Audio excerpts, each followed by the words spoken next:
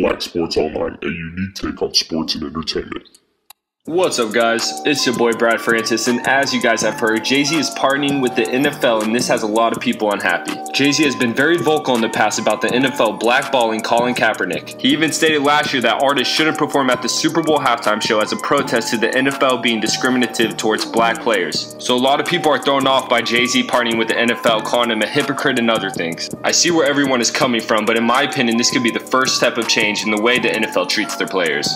Look, it's easy to make a tweet about standing up for Kaepernick, but it's more difficult to get your ass up and actually do something about the issue, which is what Jay-Z is doing. I don't see why people don't understand that. While most people just sit there and talk shit, Jay-Z is actually making moves to fix this problem. Jay-Z is putting himself in an extremely vulnerable situation with taking this deal. If the NFL does anything that shows discrimination to black athletes, everyone is going to be looking at Jay, besides the rest of the NFL. Colin Kaepernick and Reid both came out and told the public that they are not happy with this deal Jay-Z made.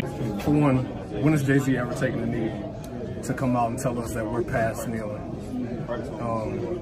Yes, he's done a lot of great work, a lot of great social justice work, but for you to get paid to go into an NFL press conference and say that we're past kneeling, again, asinine. Players Coalition 2.0, he got paid to take the bullets that he's taking now because we're not having it.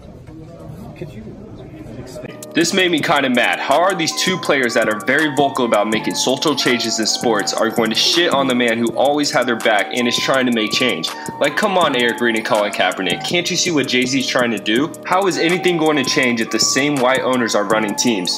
You think they're going to change anything? Hell no, they're not. Throughout history, there's always been those one or two people who actually put themselves in position to make change in the black community, whether it was Rosa Parks, Malcolm X, or MLK, and I see that same symbolism in this Jay-Z situation. So all these people are just going at Jay-Z and like talking shit, like, bro, you guys gotta unite.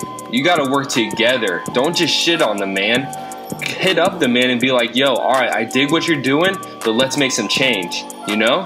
People are just so damn negative and no change is gonna happen with all this negativity, man. That's all I gotta say. But that'll do it for me today. If you like this video, click the like button. If you have any thoughts on this subject, put it in the comments. If you want more news stories like this, go to blacksportsonline.com. Follow them on Twitter at BSO. Follow them on Instagram at BSOTV. And follow them on Facebook at Black Sports Online. Thank you guys, and I'll see you next time.